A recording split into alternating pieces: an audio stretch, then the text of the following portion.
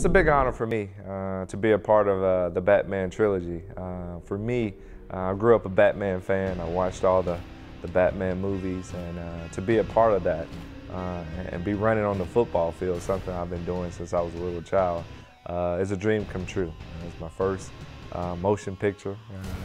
You know, hopefully to get others, and maybe some speaking lines or something. But no, it's just great, just seeing yourself. And for me, it'll be something that will last a lifetime. And you know, when it comes out on DVD, I always will have it. So it's just crazy, you know, how my life has gone. You know, coming from Georgia and now ended up in Batman, The Dark Knight Rises.